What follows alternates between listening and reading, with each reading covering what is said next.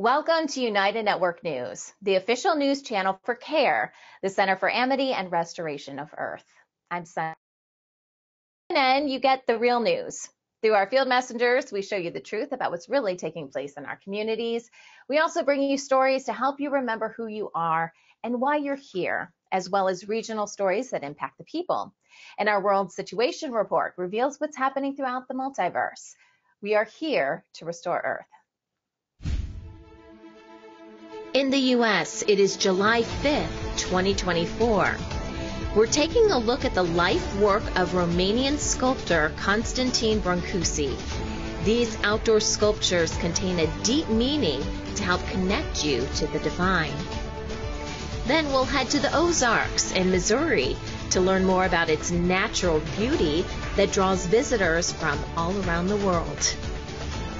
Essential oils have amazing health benefits, but how do you know you're getting the good stuff? We've got some tips for buyers. A country in Africa is cracking down on the use of foreign currencies, specifically the dollar, with some tough penalties for anyone breaking the rules. And Thailand considers ending a 52-year ban on afternoon booze to help boost the local economy. This is Calen, messenger for United Network News. Here's a look at today's field messenger reports from all around the world. The work of renowned Romanian sculptor Constantin Brancusi is displayed in major museums worldwide. His sculptures invite visitors to experience inner harmony and divine connection. UNN field messenger Monica highlights these important works. Hello, I'm Monica in Romania, field messenger reporting for UNN. Brancusi's work are in the Museum of Modern Art, New York, and other museums around the world. Brancusi's work are also in the National Museum of Art of Romania in Bucharest, and the artist's gift to his beloved country is the monumental ensemble in Târgu Jiu, a town near his native village, which includes 3 sculptures: the Table of Silence, the Gate of the Kiss, and the Endless Column.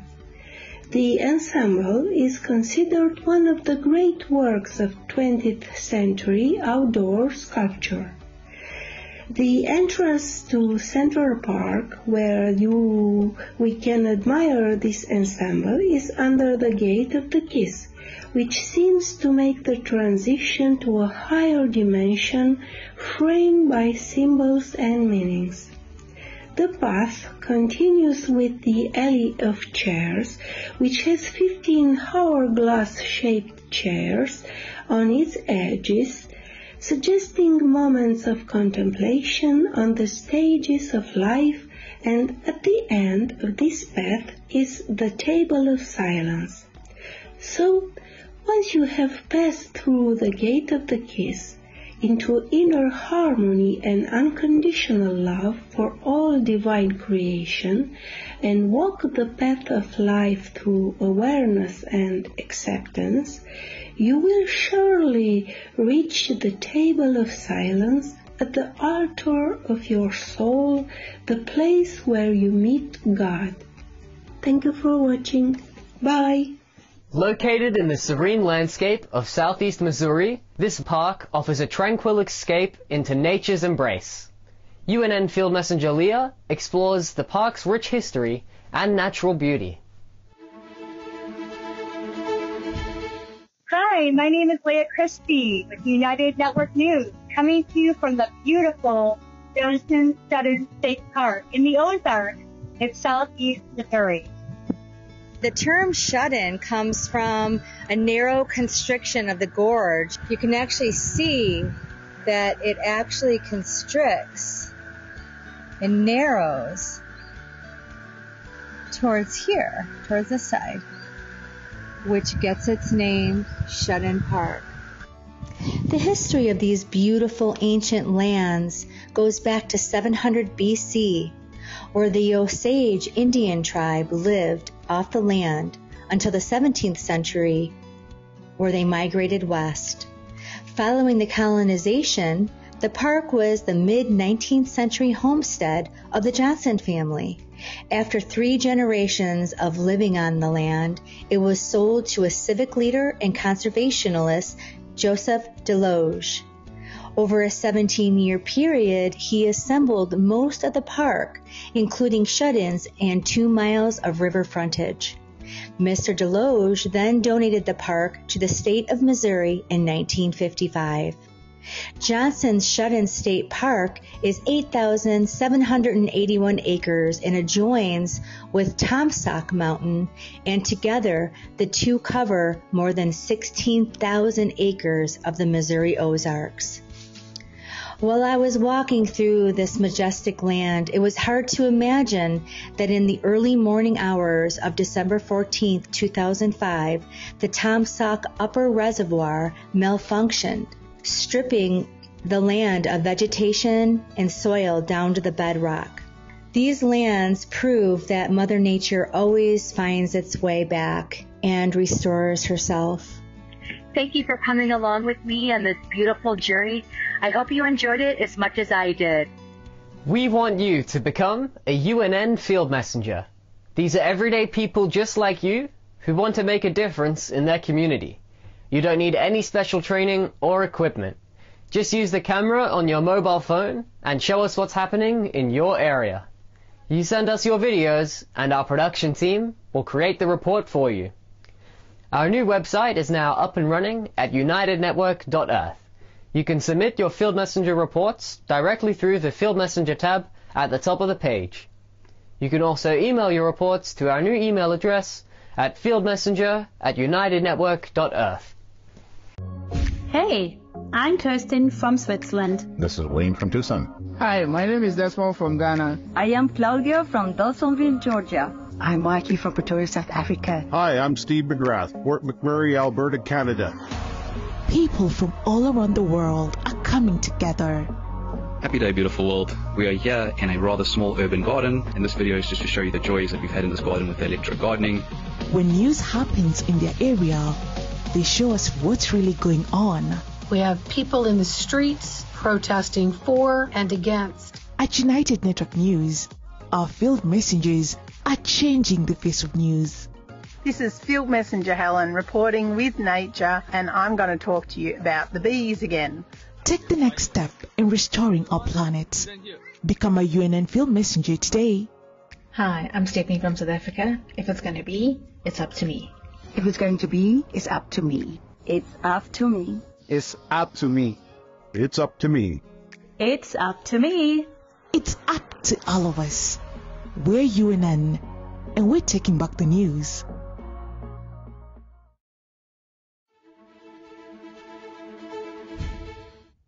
Many of us are seeking natural remedies to support our health and well-being. Essential oils have emerged as a popular solution, offering a range of benefits from stress relief to improve sleep quality. However, not all essential oils are created equal. Stephanie Ariel is a certified aromatherapist, author, and owner of Artisan Aromatics, a scent design company. She says the quality of the oils you use can significantly impact their effectiveness and safety. So we're learning all about essential oils today, and Stephanie is back with us. Stephanie, how do we know if we're getting quality essential oils? Because I feel like everybody and their brother is selling these now. Like if you were to go on, let's just say Amazon, there'd be like a gazillion different providers and a gazillion different prices. Then we have, companies that's pretty much all they do is sell essential oils, and you've got your grandmother and your aunt telling you to buy essential oils. So I just feel like it's kind of all over the map. How do we know that we're getting the good stuff? Yeah, and it's such an important question because if you're buying real essential oils, you are investing your hard-earned dollars into these. They're not cheap if they're real and authentic. So you do want to know that you're getting a high-quality oil. And it really does start from where you're getting it. So you want to make sure that it is a seller who specializes in selling essential oils, not just one thing among many products. You want to make sure that they can offer a download of a GCMS test report. That's a third-party test that verifies the chemistry, the quality, the authenticity of the oil. If they don't have that, you may save a lot of money. You may find this on Amazon for $5 or somewhere else for $10, but you don't actually know if you're getting an essential oil. You literally could be getting a synthetic replication. You could be getting something fully diluted in a carrier oil, or you could be getting perfume diluted, all kinds of iterations that are not essential oils. So I would say, skip this is not a place to save money. Like, skip the supermarket oils or the online big box seller oils and look for those niche providers who really, that's what they do day in, day out. They know who they're buying from because they're buying from growers, distilleries, or much larger distributors, but they have their sources and they're typically run by aromatherapists, people who really know what they're doing. So just buy from someone you trust. You don't have to go to those huge MLM companies because a lot of what you're paying for with them is the marketing and the commissions of the hierarchical structure. So I would look for a small, more boutique type of a essential oil company to buy from, or a healing practitioner that you trust that they may be private labeling from one of those suppliers. But it all comes down to where you buy it. Just really select that carefully, and then you can buy all your oils from that provider. Is there a way to kind of smell some of these oils in advance? Because sometimes I'm on a site and I'm like, that's a cool name. I have no idea what that smells like, But I'm also concerned that even if I went to someone in person and said, hey, do you have this? Can I smell that? That it might vary from provider to provider, depending on how diluted something is, or, maybe there's other factors too. So do you have any advice for people like me that are more, newer to this and trying to experiment around? But some of those, smells and stuff, sometimes I can't, and I'm so nervous I'm going to invest some money into something and then it's going to be something I don't like at all. Yeah, exactly. That is such a good question because it will vary, and I'll speak to why it will vary. But I would look for a seller, a niche provider who they're a boutique shop. They sell only essential oils.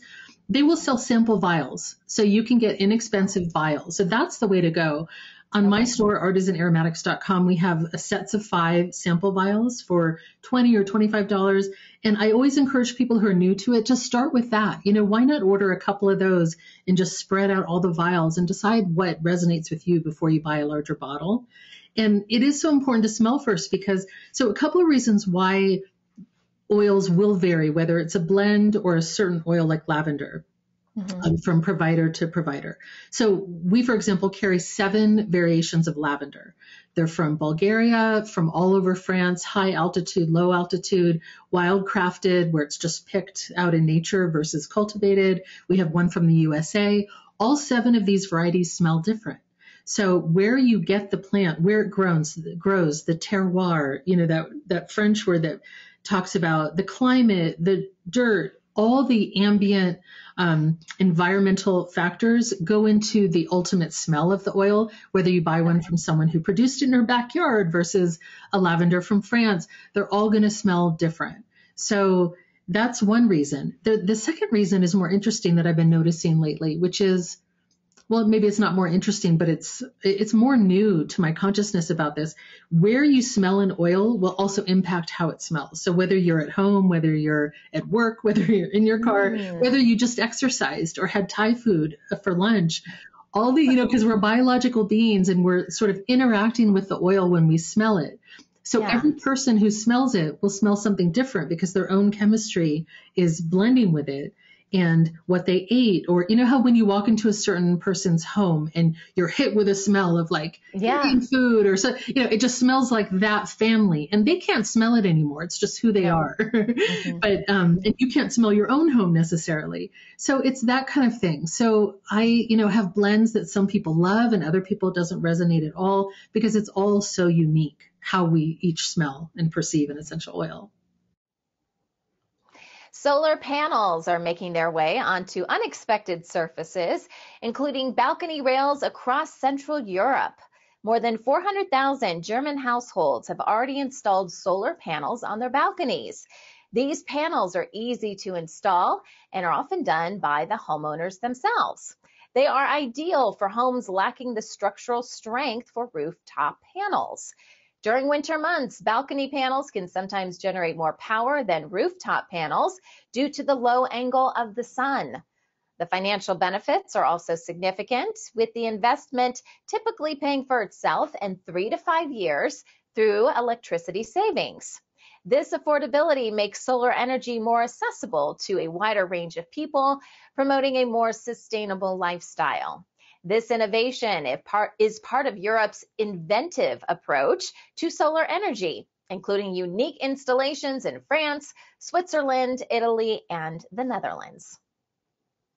In Amsterdam, an initiative to transform rooftops into botanical spaces is making a huge difference to areas prone to flooding. The concept, known as Sponge City, involves installing gardens of water-loving plants and soil on rooftops. These gardens absorb excess rainwater, which can then be used in buildings for tasks like flushing toilets or watering plants. When heavy rains are predicted, a smart valve system releases stored water into the municipal drains, freeing up rooftop space to absorb more water. So far, 45,000 square meters of roofs in Amsterdam have been fitted with these systems. These green roofs can hold more than 120,000 gallons of water, promising long-term savings on water utilities and damage repair. Besides flood control, these green roofs cool buildings naturally and assist solar panels in generating more energy. By reducing flooding and conserving water, Amsterdam's sponge rooftops offer a sustainable solution for urban areas worldwide. Young people in Somaliland, Southern Africa, are transforming their cities' public spaces using the popular video game Minecraft. In Minecraft, users create structures and virtual blocks, and it has become a powerful tool for city design. As part of a project introduced in 2019, youth have been empowered to take active roles in urban planning. 47 young residents identified key city issues, and a group of 15 went on to design the Hargeisa Stadium Park using Minecraft. The game's accessibility means that even those with minimal formal education can easily learn and participate. Their imaginative plans include playgrounds, sports facilities, basic services, and safe areas for women and girls. Despite some delays, the park is now being built, incorporating their innovative ideas.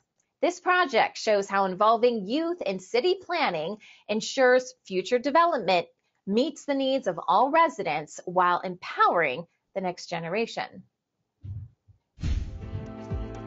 We are United Network News.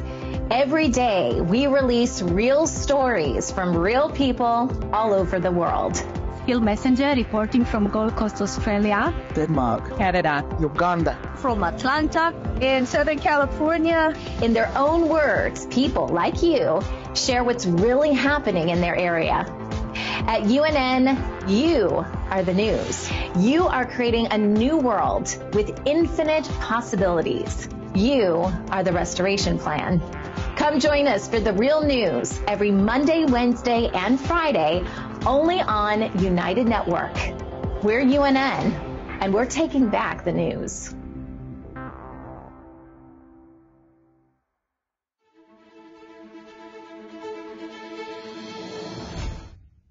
The Bank of Zambia has introduced draft rules meant to reduce the use of foreign currencies, particularly the US dollar, in local transactions. The new regulations will require the Zambian currency to be used for all domestic transactions, both public and private. This measure aims to strengthen the national currency and reduce the pressure on the exchange rate. The increasing use of dollars in the local economy has become a concern for the central bank, as it undermines monetary policy tools and raises credit and liquidity risks. The bank warns individuals caught using foreign currencies for local transactions could face severe penalties, including up to 10 years in prison or substantial fines. Previously, restrictions on dollar use were implemented in 2012, but lifted less than 2 years later.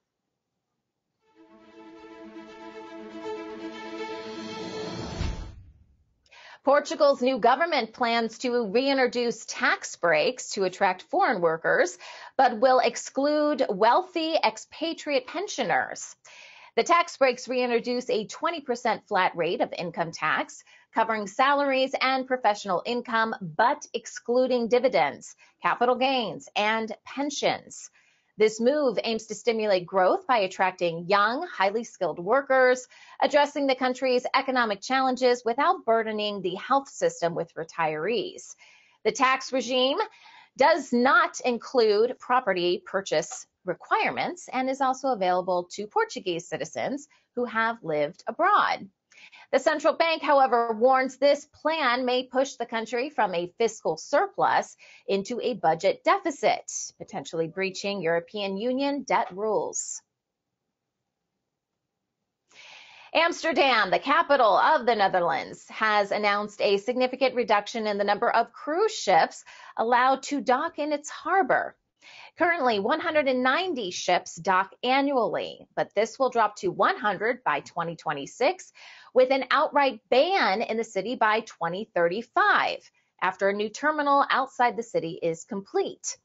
The move responds to resident concerns about pollution and crowding, worsened by a surge in day visitors and overnight stays, which reached 22.1 million last year. Locals say the influx burdens public transport and narrows streets, diminishing their enjoyment of the city. Efforts include onshore power requirements for ships by 2027 and broader measures to curb public antisocial behavior and restrict short-stay apartments. Critics worry about the economic impact, but officials argue it's crucial for long-term sustainability. The collapse of the UK firm Small World has disrupted vital money transfers, causing significant hardships for people in developing countries. The company, part of LCC Transcending, which enabled cash pickups in more than 170 countries, stopped trading on June 10th. A statement on the company's website confirmed they have stopped processing new transactions across all platforms. Customers reported recent payments have failed to arrive, leaving many families without funds for essential needs such as food. LCC Transcending Trading under various names, including Small World, Money Transfer, and Global Link, has announced it will not be accepting new clients. Grant Thornton, the assigned administrator, is working to return owed amounts to UK customers, but warned this process would include deducting costs associated with recovery and return.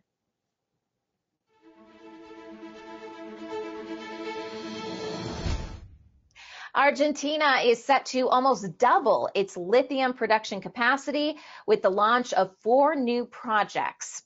Currently, only 3 mines export lithium, positioning Argentina as a major producer behind Australia, Chile, and China. The new projects are expected to ramp up annual capacity by 79%. These projects are crucial for Argentina's economy, which is facing stringent currency controls. They are located in the Andes Mountains within South America's Lithium Triangle. The first project inauguration is scheduled for next week. This development coincides with recent federal reforms offering tax, currency, and customs benefits to industrial investors, further supporting the growth of Argentina's lithium sector.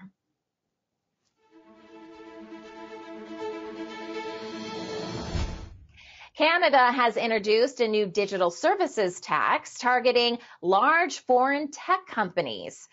Effective starting June 28th, the tax imposes a 3% levy on digital services revenue earned from Canadian users exceeding 20 million Canadian dollars or 14.7 million US dollars annually. This will apply to firms with global revenues more than 1.1 billion Canadian dollars or 810 million US dollars, mainly affecting US companies like Alphabet and Meta Platforms. The move may lead to higher costs for Canadian consumers who use these digital services. Despite agreements already in place in 7 other countries like the UK and France, U.S. officials consider the tax unfair and have threatened potential retaliation. The finance minister indicated the tax could be rescinded if a global tax treaty is ratified, though this has not yet occurred. Global streaming companies, including Netflix and Walt Disney, are challenging new Canadian rules requiring them to fund local news. Represented by the Motion Picture Association Canada, these companies argue the government's mandate lacks a legal basis and is unreasonable. The Canadian Radio, Television and Telecommunications Commission introduced regulations in June requiring major streaming services to allocate 5% of their Canadian revenues to support local broadcasting, including news. This decision aims to benefit local radio and TV news, French language content, and Indigenous programming. However, streaming companies argue this creates financial strain and could impact their operations and offerings in Canada. Recent studies show gambling addiction is a significant issue amongst U.S. veterans, affecting up to 10.7% in certain regions. To combat this, the Department of Veteran Affairs, or VA, has established 2 residential treatment centers and numerous partnerships with civilian facilities. Despite the VA's proactive stance, the Department of Defense has not increased resources to address this issue across the board. Service members are screened annually for gambling disorders, and treatment is available without penalization. However, gambling education policies vary widely across military bases. Advocacy groups argue the military needs consistent education and treatment policies for gambling, similar to protocols for substance abuse. Some casinos target service members with promotions, but not all align with ethical practices.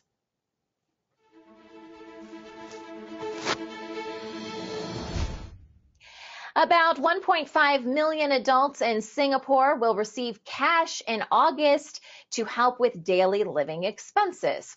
The amount, either $450 or $850, depends on their home's annual value. This aid is an increase from last year. Citizens 21 and older with an annual income of up to $34,000 will qualify, but those with more than one property will not. Senior Singapore citizens will also have funds credited to their Central Provident Fund MediSave accounts. These payments are part of the GST voucher plan aimed at easing the impact of recent GST hikes. Citizens are encouraged to link their national registration identity card to the Pay Now service to receive their payouts promptly. For those without linked accounts, alternative payment methods are available, including withdrawal options at designated ATMs.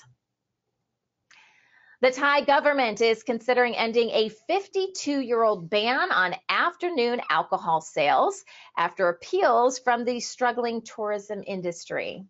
The current law, which bans alcohol sales from 2 p.m. to 5 p.m., has faced criticism for further straining businesses already dealing with rising costs and weak consumer spending. The Restaurant Business Club has urged the government to lift the ban to aid bars, hotels, and eateries, particularly as tourists face hot temperatures. The government's target for 2024 is to attract 36.7 million travelers to boost GDP growth.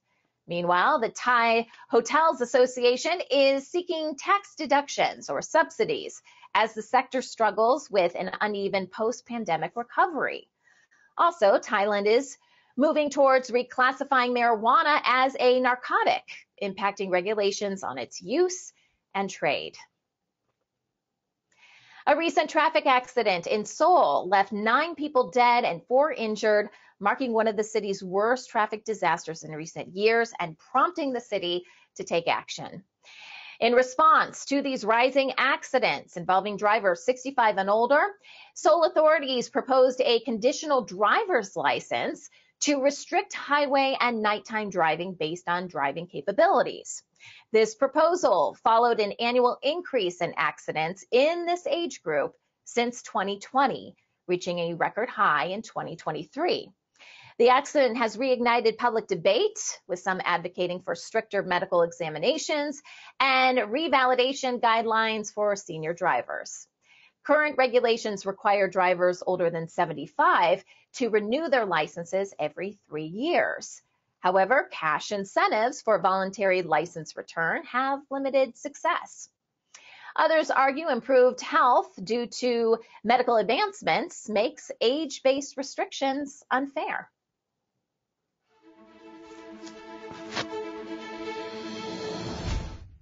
Some Australians may soon be faced with higher healthcare costs. St. Vincent's Health Australia has notified the private health fund, NIB, it will terminate its contract within 65 business days if a fair funding agreement is not reached. This decision means NIB-insured patients may face increased healthcare costs at St. Vincent's hospitals beginning October 3rd. Rising inflation and increased operational costs have driven St. Vincent's to this unprecedented step. St. Vincent's CEO emphasized while they have successfully negotiated with other health funds, NIB's offer fails to acknowledge these escalating costs. The Australian Medical Association and Catholic Health Australia criticized the situation, emphasizing the burden on patients and the need for better health insurance regulation. The Australian Medical Association suggested forming an independent private health system authority to resolve such disputes. Also in Australia, a recent audit by Queensland's health watchdog revealed almost half of the state's infertility samples are at risk of misidentification. This has prompted a massive purge of frozen sperm. This issue endangers key genetic information on medical records, raising concerns about potential accidental incest. Queensland's self-regulated IVF industry, one of Australia's largest, faces allegations of malpractice. The audit found systemic issues affecting the quality and safety of samples, with 42% of donations, eggs, and embryos having traceability problems. Patients reported mix-ups and non-disclosure of donors' medical conditions, with instances of children being conceived from different biological fathers. The report recommended destroying non-compliant donor material, potentially impacting thousands of samples labeled as high risk. Australians are cutting back on spending on clothing, liquor, and furniture amid a cost of living crisis. A recent report showed a stagnant spending pattern across many industries compared to the previous year. Department stores and homeware retailers have been hit hardest, while cafes, restaurants, and grocers have maintained steady sales. Food and liquor purchases saw the biggest changes, with online retail spaces also impacted. Pharmaceutical goods remained an exception, recording growth. Inflation, rising demand, and high interest rates are prompting Australians to become more cautious with their money, often seeking discounts and bargains before making purchases. This trend is particularly evident in sectors like cars, clothing, and household appliances, where consumers are slowing their spending and taking advantage of sales and events. We have an exciting new announcement. We have launched a new global TV service specifically for the UNN community. Thousands of live TV channels, 60,000 movies on demand, over 30 languages, and live sports from around the globe. Between all the separate streaming services and cable for live TV and sports packages, it could cost well over $200 a month. But now with United TV, you can have it all for only $15.99 a month. Go to unitedtv.org and check it out. Get so much more for so much less.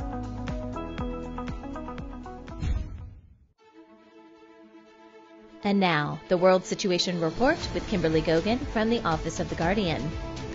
Countries are allegedly walking away from the United States dollar per the Order of the Dragon. And apparently, they believe this will crash the dollar. But is that really true? Jamie Dimon of JP Morgan Chase and others predicted a stock market crash would happen on the 5th of July, but the market closes up a few points. what's the real story. The remaining deep state members gather together, hoping for orders to come in from somewhere in the universe overnight tonight. And now, here is the World Situation Report with Kimberly Gogan from the Office of the Guardian. Good afternoon. Well, afternoon my time, everyone. First of all, I'd like to apologize for not being here on Wednesday. But as you know, I knew this week was going to be a really busy week. For those of you in the U.S., I hope you had a lovely holiday yesterday. Not everybody had a lovely holiday yesterday. I guess you would say I didn't. I worked all day, but definitely not for those that were expecting a lot of influx of cash. It was pretty chaotic most of the day and the day before, as everybody was trying to ready themselves for an influx of money. People trying to ready themselves with various old systems they were trying to connect to would be people like the CIA, the Pentagon, the Treasury, the Federal Reserve. There were also a few other countries as well, such as China, Russia.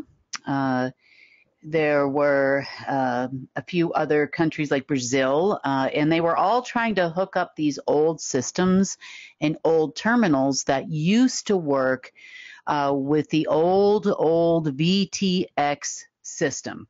And for those of you that don't know, the VTX system was created in part by the CIA. It ran on a level 3 web, or level 3 of the internet.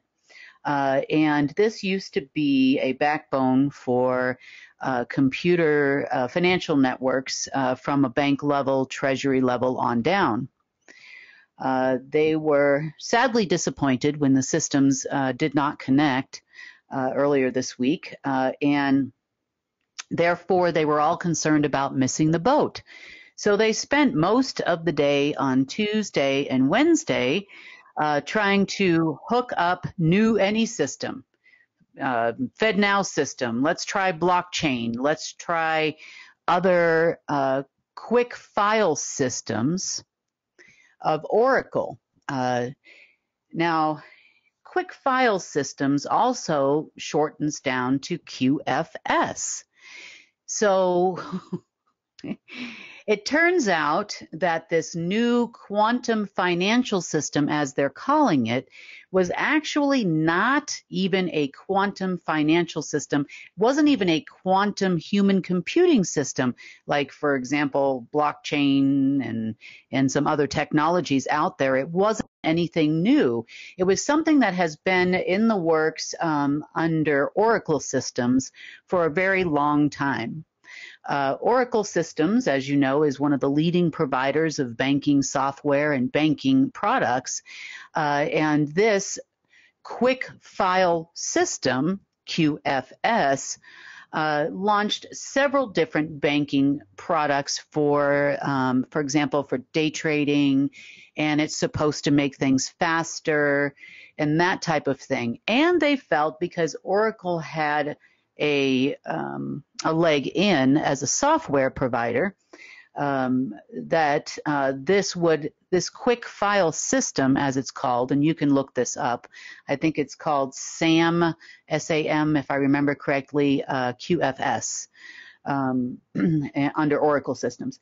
And so since Oracle already had its leg into a lot of the different banks, being a provider of software, they felt that this would be an easy transition and a secondary option to receive funds from some unknown source on the 4th of July. Well, that system didn't function very long.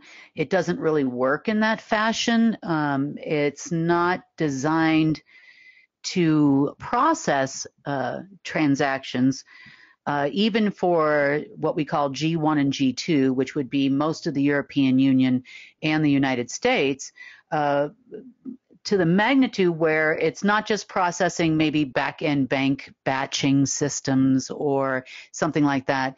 It's design is not designed to process everybody's credit card and debit card transactions, even on a limited basis, let alone worldwide.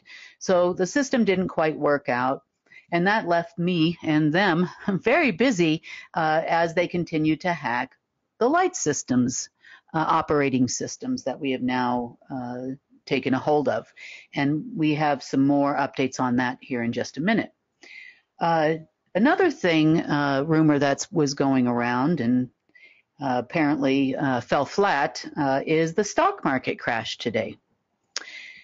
Why did Jamie Dimon and everybody else think the stock market was going to crash today?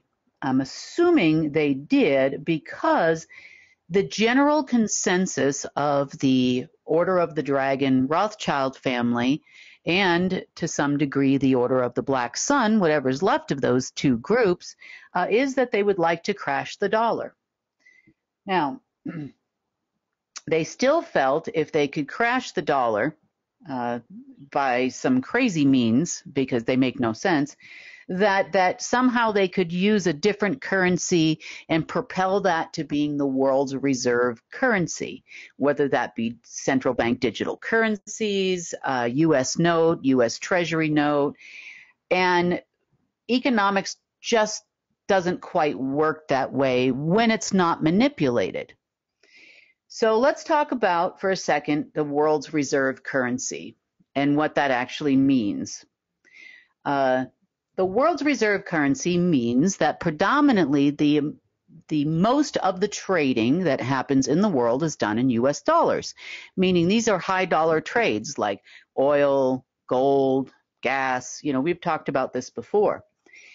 But it is not the only world's reserve currency authorized by the IMF, or International Monetary Fund, at this moment in time. There are also others, such as the euro, the British pound, the Japanese yen, Chinese RMB, the Canadian dollar, and the Swiss franc. So there are other reserve currencies, although the US dollar holds the majority of the shares of the market due to BlackRock. And BlackRock's black market, off-market trading platforms that were connected to the world's commodities futures trading platforms in nearly every single country. That hasn't been the case for quite a while, as I've told you. Therefore, the backing for all of these commodities transactions really doesn't benefit the US dollar anyway at this moment in time. So changing a world reserve currency or going to multiple reserve currencies, as in the Rothschild plan of having 7 to 9 of them, doesn't really change the value of the dollar any at this moment in time. Now, the next thing everybody talks about, or is talking about, and this is back chatter happening now, is that they're promising people that going to a gold standard is going to change your life. The answer to the question is absolutely not. Converting to an asset-based trading system and away from derivative systems will actually ultimately change your life and lower the cost of things like food. You know, and the other prices that are rising around, you know, things that we use on a day-to-day basis, unnecessarily so. The next way they plan on crashing the dollar is by convincing other nations to drop the dollar. Now, we've heard about Saudi Arabia. They allegedly have officially dropped the dollar. Okay, great. Unfortunately for Saudi Arabia and nearly every other BRICS country out there, you still hold a significant amount of treasury notes. So when you have a lot of treasury notes or treasury bonds or government bonds of any other type denominated in United States dollars, and this is another thing the deep state needs to keep in mind, that the United States is not the only country currently denominated in U.S. dollars. There are others out there that are still using the dollar as its currency currently because the deep state went in and blew up their economy just like they did with the USSR, using the same cookie cutter method that they've continuously used throughout history, even in Korea and other countries. And they haven't quite finished the transition in the process. Countries like that would be the country of Iraq. In Iraq, a lot of transactions, even just day-to-day going to the grocery store transactions, are still done in US dollars, although they're trying to walk away from it. But it's not possible when assets to a central bank are considered debt instruments. Remember, banks work the opposite that we think, like in the way that regular people think, I should say. We think we have a car and we have an asset. We have a house and we have an asset. We have a loan, we have a liability. On the bank side, your loan becomes an asset. And bonds, treasury notes, and otherwise are nothing more than loans. That's it. And if they were to drop the dollar completely, and they were to actually manage to affect the value of the dollar, then the asset base of many countries will go down to probably at least half, if not more, than what it is right now.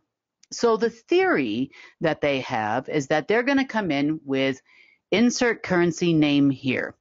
I've heard rainbow dollars, US note, US treasury coins. I've heard all kinds of currencies being floated around, depending on what group is working on what, to actually replace the Federal Reserve dollar or the note.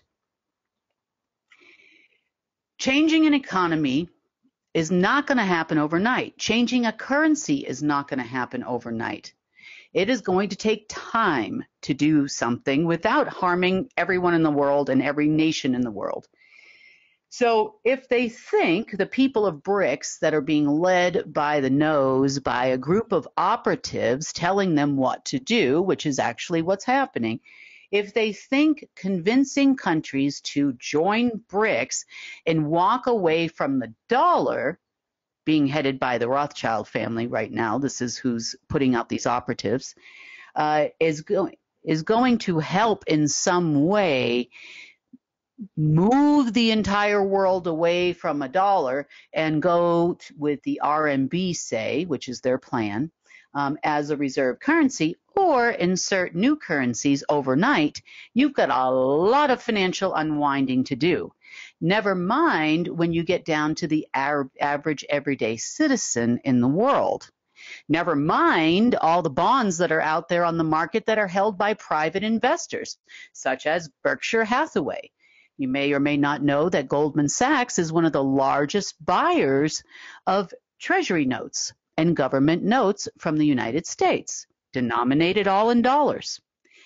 Same thing goes for JP Morgan.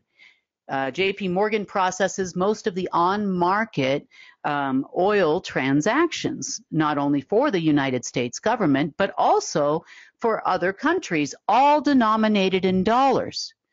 So, brilliant people and operatives of the deep state, listen up here for just a second. Unless you solve that problem and all of the coupons and, notes that are issued off of that, derivatives or government's versions of derivatives would be treasury coupons or treasury strips, they're sometimes called in the market. If you were to try to unwind all of that, you're going to lose every bank in the world, genetic shareholder people.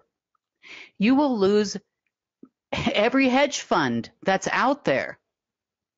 Ridiculous deep state people. And in addition to that, right now, every currency in the world literally has a stake in the US dollar because they all hold treasury notes and treasury bonds that back their respective currencies. If it's not that, then it's Federal Reserve bonds and notes, and then there's the repo market and everything else. I don't want to get into too many details and make people's head hurt on the news. But the point is that you would crash every currency in the world, including your precious RMB.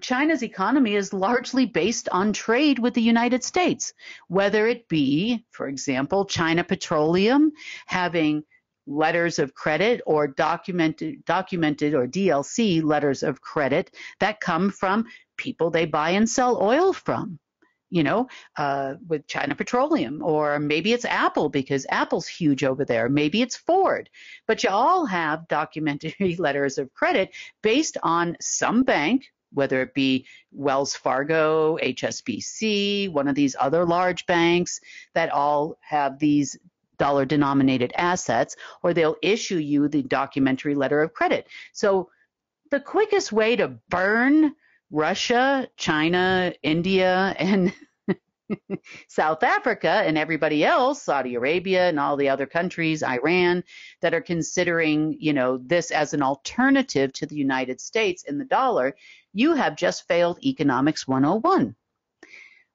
So in the news in the last couple of days, they're getting other countries on board, such as Zambia and Zimbabwe, who are considering passing laws that make trade in U.S. dollars illegal in those countries. Now, I understand they're angry, and I understand they're angry about the U.S. dollar, and I understand that we shouldn't have a monopoly as a reserve currency. I completely am in agreement. But you cannot stop this car, slam on the brakes at 140 miles an hour, and expect the whole world to be okay. Because it's not going to be okay. And it's not going to put China in charge of anything, which is what the Rothschilds' plan actually is.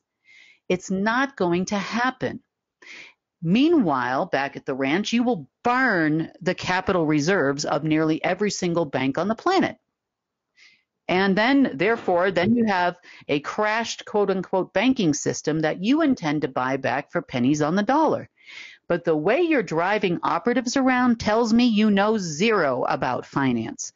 Absolutely zero. Because you're going to burn everything to the ground. Everybody's going to have worthless papers. A loaf of bread in any given country will probably cost something to the tune of about $10,000.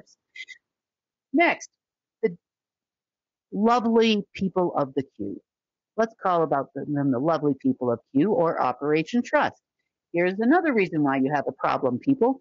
Telling people to keep cash because 10 days of darkness, and you're going to have to, have money on hand and whatever on hand, food and this and that. Well, food, maybe that makes sense to me. But having cash on hand doesn't mean a gosh darn thing if you just burned everybody's economy to the ground, because your money is going to be worth nothing. I don't care if you're paying in cash of euro, cash Swiss francs, Chinese RMB, dongs, dinars. I don't care what currency you think you're going to buy something in. You will have burned every economy in the world. Now, one other kink in their plan. Currently, the International Monetary Fund, in their version of how to evaluate a currency, is completely and totally incorrect. In other words, if they have a geopolitical reason, they will drop the value of a country's currency, regardless of their global, their GDP, regardless of what kind of production they have to back their currency. It doesn't matter. Case in point, Iraq. There's absolutely no reason whatsoever when the GDP of that country is the same or similar to, and then if I add black market oil trading out of there, it's even higher, but it's the same if not similar to, for example, Singapore. There's absolutely no reason why Singapore's currency is at like 6 or 7, depending on the day, to 1 to the US dollar, and why Iraq's is like, 100,000 to 1 or whatever it is these days. That's the IMF's way of controlling countries and getting them to do what they want them to do. Also, they use their friend and partner, the World Bank, to do that as well. And the World Bank puts countries into debt so that they can say, okay, well, you can't pay us right now in US dollars or whatever currency they're expecting for that contract. Whatever country's currency is being backed by the production line that the World Bank's contract is denominated in. So, as an example, this is important to understand. Production lines currently back currencies. In the real world of currencies, it's all about production lines. That's why gross domestic product is important. That's why the amount of trade that the country does through the World Trade Organization or otherwise is important. Now, if you get a loan from the World Bank and it's denominated in dollars, then yes, it's a debt to that country, but it's an asset to the United States. That makes sense. It goes behind the US dollar as credit. So the country might have a debt in US dollars, but what they then do is they go in with their, believe it or not, there is a group of people that call themselves the World Bank and or IMF Enforcement Unit. They carry badges and everything. Who are these people? They're not legally on the books anywhere. No one knows who they are, but they're a group of dangerous people that go around and threaten countries, much like the IRS does to us. And not just the IRS, but the tax authority in respective nations. And if the country can't pay, which oftentimes they can't because they're so in debt, then, or their currency is worth next to nothing, then they'll go in and take an in-ground asset or a lien on an in-ground asset. Now, what is that worth to the United States dollar? Nothing, people, nothing. Nothing, deep state, nothing. Because unless they send someone in to mine said resources, even if it's one nugget of gold a year, then that production contract and that lien is not worth anything. It's worth nothing in the world of supply and demand, which is what values currencies. I know this is a lot of financial information, but it has to be put out there because even if they were successful in getting money yesterday, let's just say they were successful in getting money, even if they were, their method of crashing the dollar is absolutely insane. It's ridiculous. It's never going to crash anything. I don't know who gave them this plan, but they must be laughing at you from the beyond at this point in time, because I know I am, but that doesn't mean I can't run around and try to make sure that everybody doesn't make a mistake. And quite frankly, let's just say I didn't exist. They're still going to fail. Now, because I exist, what will end up happening is whatever currency they choose, if we so chose to register that within the financial system, we would just issue those bonds in those denominations because we are the currency curator of M1 for the planet. That's why. And we can issue bonds or debts or currencies or whatever we want right from here, and we don't even have to think about it, and it will take approximately 15 to 20 minutes to fix everything that they're doing. So I am not concerned about this type of thing. Next rumor that people are concerned about right now is that they're talking about the same people with the operatives that are running around in circles are talking about blackouts. Oh, we're going to have 10 days of darkness. They're going to shut off the grid. They don't have any access to any country's grid at this moment in time. You know, does the power sometimes go out when there's a lot of heat? Sure. In some countries, they're, less fortunate than the U.S. is. But it's the U.S. that they're focused on with false flags and attacks and all kinds of different things. Well, that's not going to work out either. And quite frankly, I highly doubt they're going to pull any trigger, even if they had the opportunity to do so and could figure out a way and rally like they did in California a few years ago when they hit the transformer with the directed energy weapon. You're still not going to be able to achieve that task with nuclear power, and you're not talking just about a transformer now, and there's a lot of bad things that could actually happen from doing that. Not only that, I don't believe they have the resources to make that happen because they're certainly not going to put their elite butts into an aircraft and go hit a button themselves, nor would they even know how to. I don't even know if they know where their elite butt is at this point in time.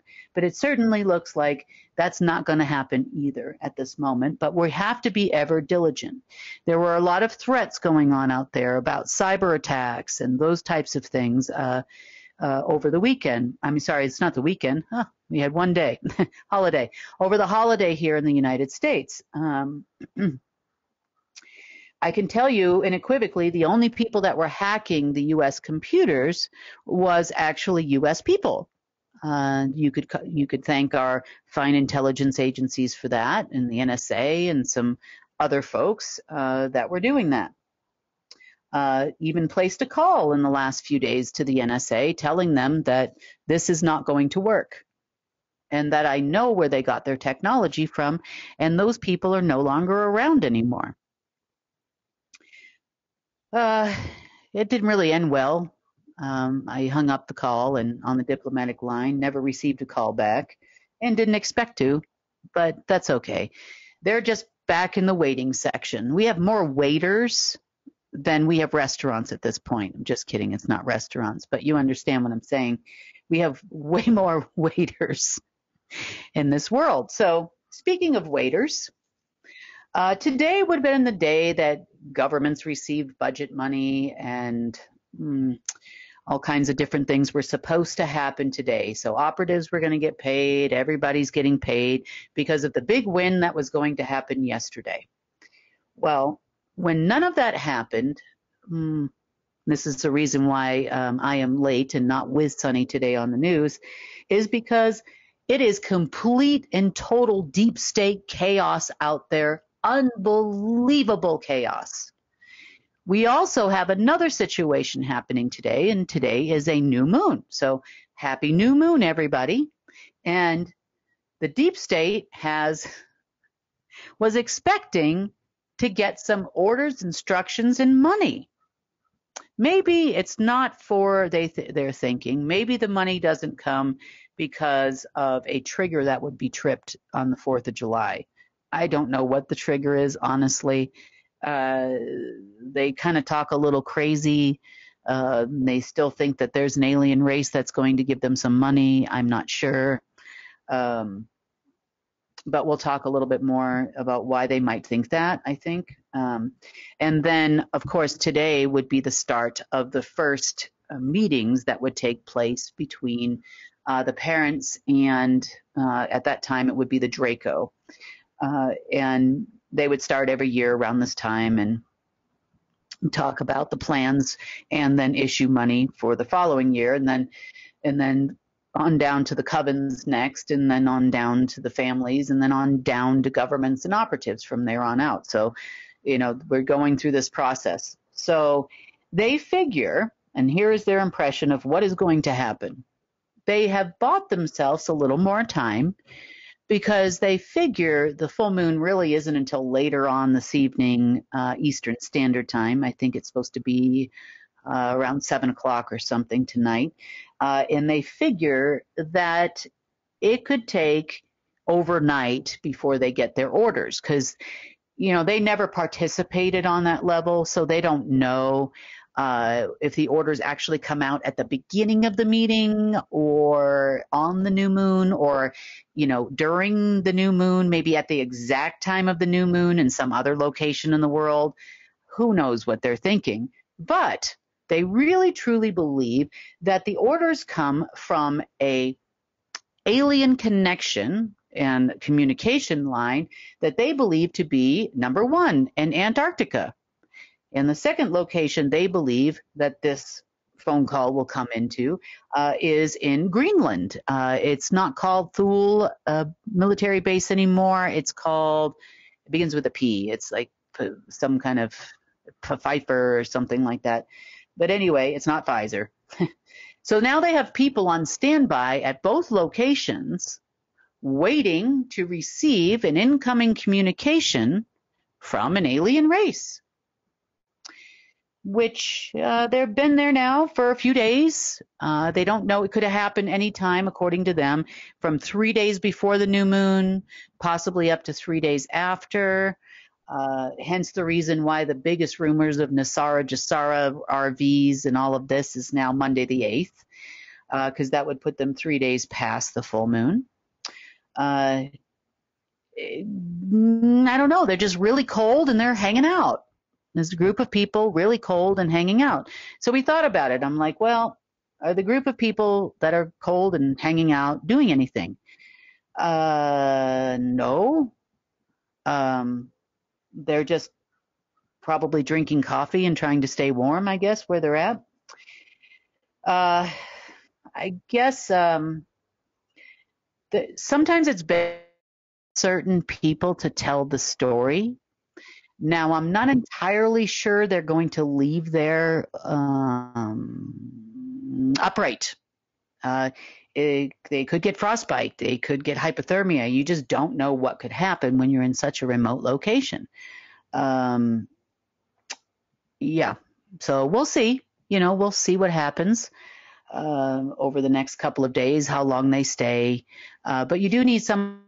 So let's see if they report back to everybody and tell them that nobody called and no money came through any kind of a system or those types of things. So speaking of systems, I'm going to give you a little bit of an update as well on systems. So we've told you about the fact that we put transmuters on the dark system so that we could fully integrate the light system without any issues or any problems. And we kept doing this ebb and flow thing. We'd get to like 98, 99%, and then it would go back to like 50%, and then it would go forward a little bit, back a little bit. And it was doing the same thing for Earth. We feel like we're on an energetic roller coaster. And if you feel like that, this is the reason why. Because I can't figure out where it's coming from. And I think we finally have figured out the secret, I hope, to why they believe information is going to come through. So at one point in time, I told you, I think it was like last week, about Elon Musk saying that these humans think they're going to transfer their consciousness into an AI system and live forever, and then choose to transfer that consciousness into another vessel, a body or whatever, and then, become, I guess, gods or whatever they believe, or immortal.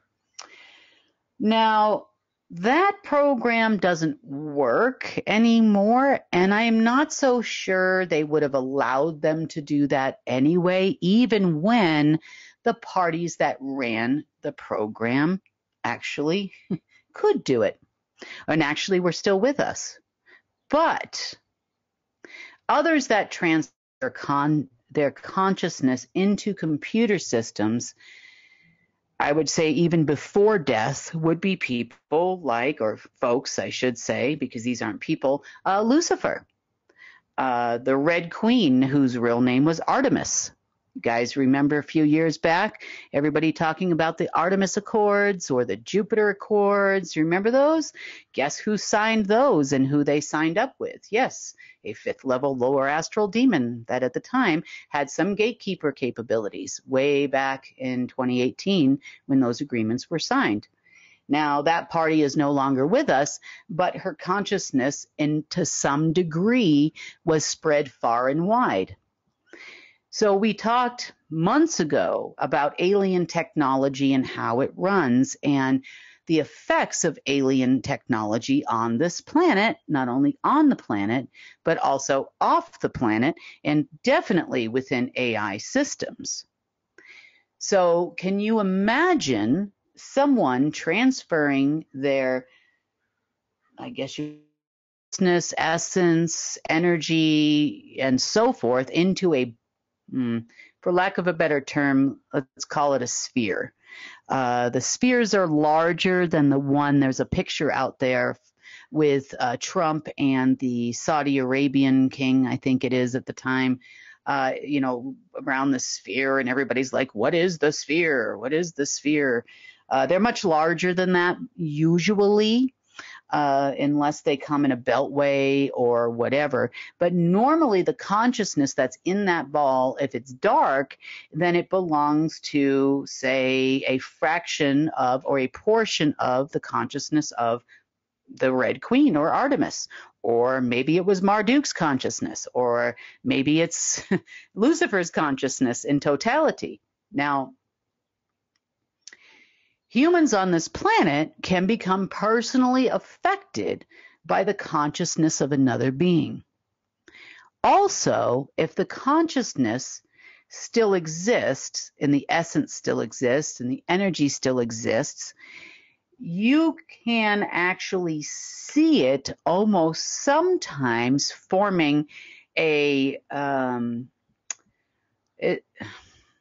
it looks like a giant blob of plasma, for lack of a better term, and that giant blob of plasma can be formed from only a portion, for example, of a being's essence, energy, or consciousness. Now, couldn't figure out why, why are we still cleaning? We have cleaned so much stuff, and then there'll be stuff that's not there today, but I'd wake up tomorrow morning and there's more stuff. And it turns out that these consciousness balls and soul cubes and all kinds of things they put themselves into, predominantly from the lower astral, or the null zone, which is the space in between lower astral and the upper astral. And they transfer it into, for example, the Omega system or the Chronos system, or sometimes they can even transfer it to a planet such as Earth. And then the being still exists. Therefore, it can still make decisions to create things on its own, as long as energy is still being transmuted into a dark energy. But theirs still existed until it's used up completely. It's no longer powering that being. But they could actually replicate this process thousands, if not millions of times for each being. The same thing goes for the Abraxas. Marduk, Enki, and Enlil. The consciousness is out there. It's still making, quote unquote, decisions to make my life miserable. I'm sure they didn't do that for me, but, it's a war fought with attrition. If we can wear the light people down, wear the light workers down, we can continuously do this infinitely, they felt, with this process. Now, this is part of the reason why I don't believe they would have offered this same service to the people like Elon Musk or the people like the Palabensinis or the Orsinis. And the reason why I don't think that they would have allowed for this immortal process to happen is because these people don't think very highly of them. And quite frankly, neither do I. What value would it be putting their brain into a sentient AI, or their consciousness, so to speak, into a sentient AI, and let them keep making decisions like the ones they're making now? That would be a no. That would even be a no from an evil alien race. That would be a no. Who would want those people? They don't make decisions. Look at what they're doing. They can't even get orders and instructions right, that were detailed out to the letter, predominantly because without one of these beings, you're never going to make it. But when things start to reinstall themselves, it's frustrating. I'm like, where did this come from? Oh, this was something left behind by Marduk as an example. But was it really? Is it just an ongoing standing order from the consciousness? The answer to the question turns out to be actually yes. So by pulling all of those keystones that were tied to their souls from systems this weekend and throughout the morning this morning, I should say the week. I keep saying it's the weekend. I don't know why I think yesterday was Sunday. I still do for some reason. Okay, over the day yesterday and the day before and this morning as well, now we're going somewhere because things are not reinstalling themselves anymore. Now, what that did for the deep state is it gave the deep state hope. They would see a glimmer of something showing up underneath HSBC in Hong Kong, or Wells Fargo in San Francisco, or the Federal Reserve, or something under Langley. And they would think, oh, here it comes, just as it promised us, just as it promised us. And then it goes away. Well, still the gatekeeper over here. And because this other party whose consciousness existed is not the gatekeeper anymore, it doesn't have the ability to allow things to come in and manifest into reality anymore. But pulling all of the soul keystones, now that is going to make a big difference, because no longer should they, as long as we make sure we got them all, and this is still a work in progress for today for me, as long as we make sure we got them all, then that means that there'll be no more regeneration of things that we have taken out, and no more days ending in Y for the deep state for them to think that something is going to appear or to wreak havoc on the planet for a while, so much so we have to clean it up. And it's not just this planet, it goes everywhere sometimes.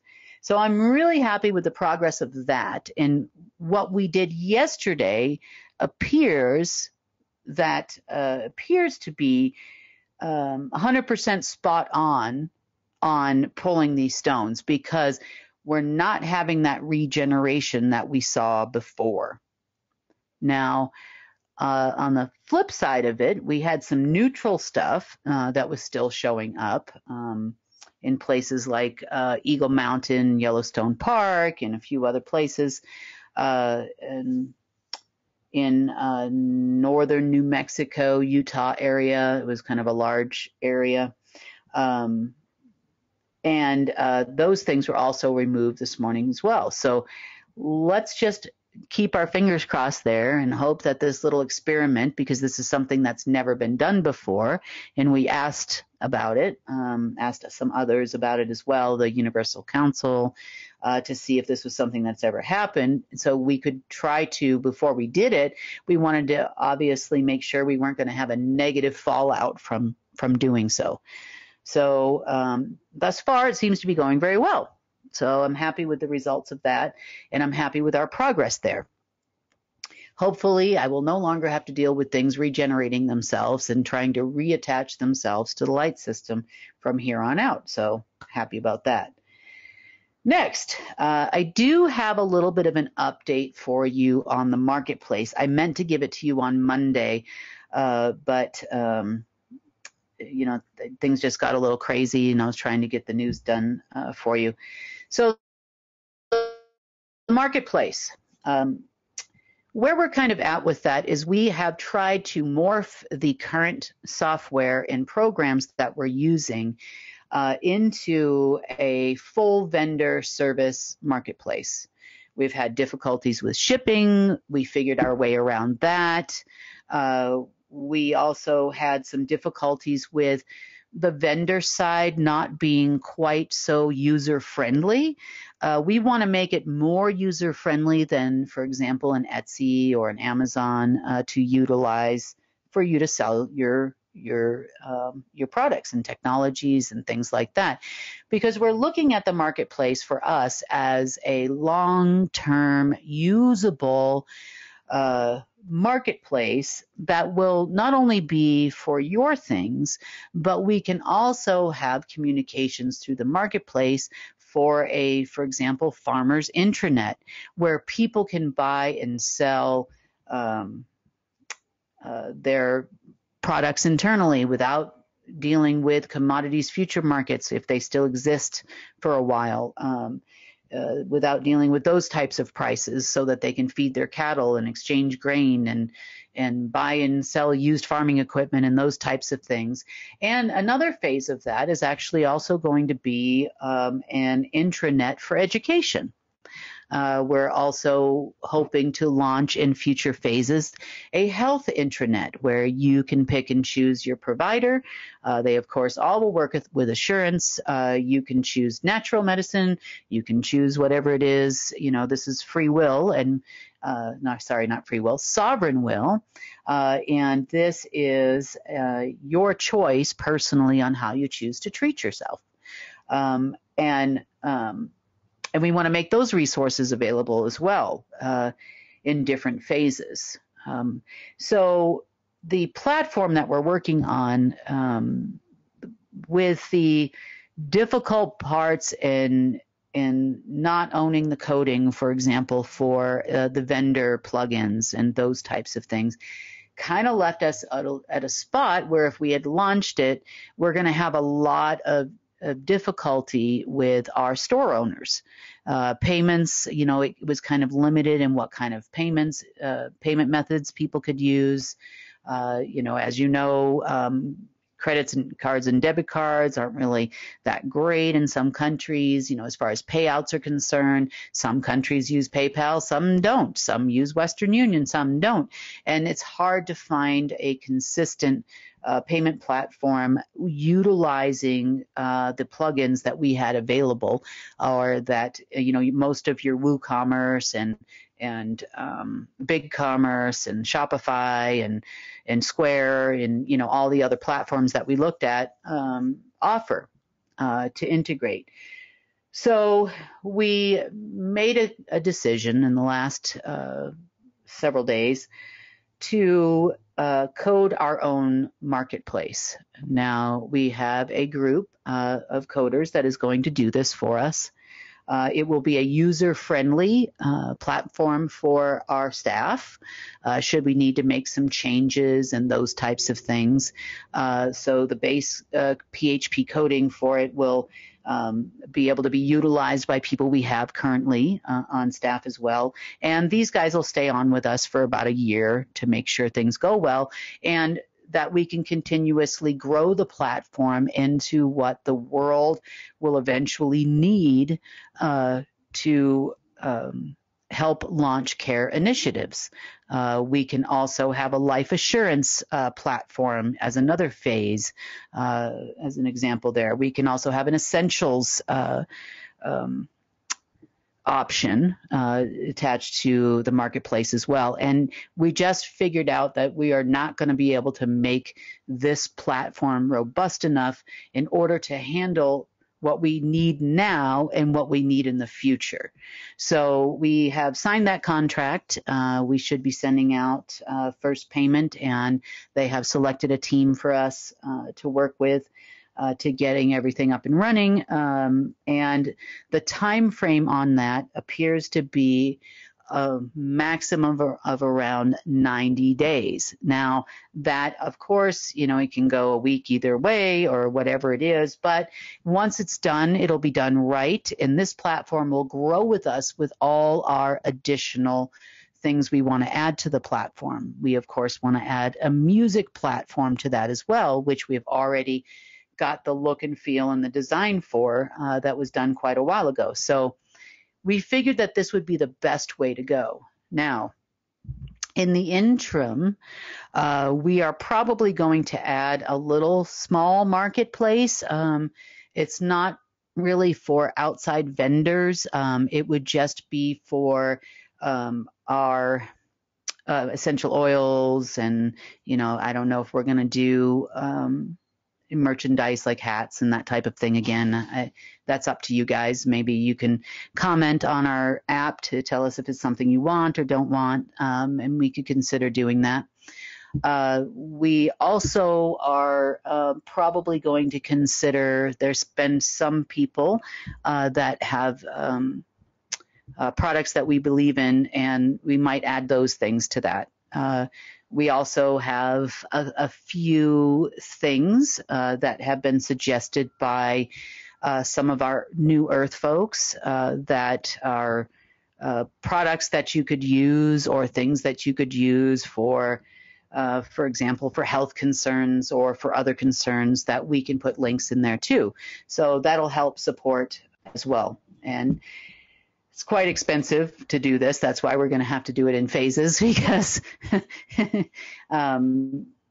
but it'll still get done, and we're going to be much happier with the product. And those of you that are considering being in, like, for example, the education division of care or something like that, will probably be much happier because you'll have a way to get out your initiatives a lot quicker through a marketplace like this. So in the long run, it's going to be great. In the short term, we've gone as far as we could with what we had available at the time, as far as software and other internet programs.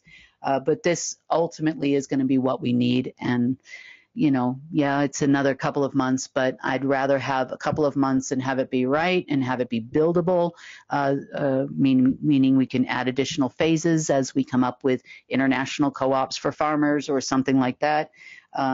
But I think that this is the better way to go. So we've done that. So that is the update on the marketplace. I wanted to make sure I got that out at the end of today's news. And that wraps up the situation report for the 5th of July, 2024. And I look forward to talking to you on Monday. Hopefully we'll have some good results. And either way, I'm going to see you on Monday because we have an interesting broadcast. So have a wonderful weekend, everyone, and I will see you Monday, and you'll see me.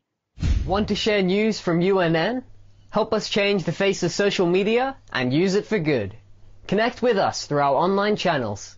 Our social media team creates clips from each newscast you can easily share with people you care about. That's also where you'll find our UNN Meme of the Day, a great way to encourage critical thinking. Links to all our social media sites are available at the bottom of our website at unitednetwork.earth. Let's change the face of news together. And that wraps up today's news update. Please share UNN with your friends and family. We need everyone to come together and help restore our planet. When news happens in your area, record and share it with us so together we can share it with the world. Remember, if it's going to be, it's up to me. I'm Sunny Galt. Join us Monday, Wednesday, and Friday for the real news.